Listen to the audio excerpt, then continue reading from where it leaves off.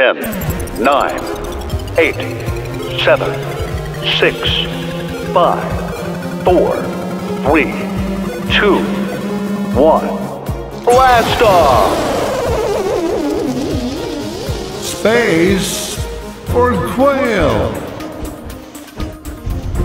Starring the persistent Bob White and a whole cast of Edge Habitat.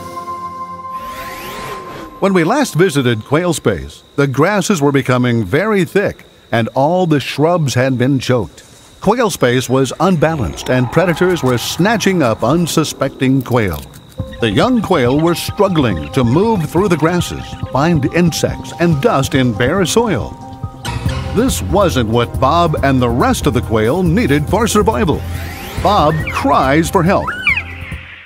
With some sound grassland management and disturbance of the soil surface, Bob White soon had a mixture of habitat. Grasslands with clumps of native grasses, shrubs, crop fields, weedy patches, and trees. Perfect space to roam. A real mixture of habitat. Bunches of bluestem and other prairie grasses left space to move, hunt insects, and nest.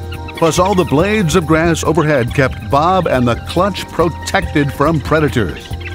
The quail built a nest on the ground right next to a grass clump and were hidden from raccoons and other predators.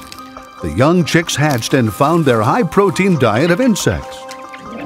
Winter is coming, and Bob White and the covey will be safe in their space.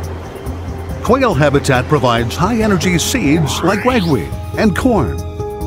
Nighttime falls on Bob White and the covey, and they form a circle for warmth and protection. Here they will thrive in the disturbed or early successional habitat. Just the right mix. Space for Quail!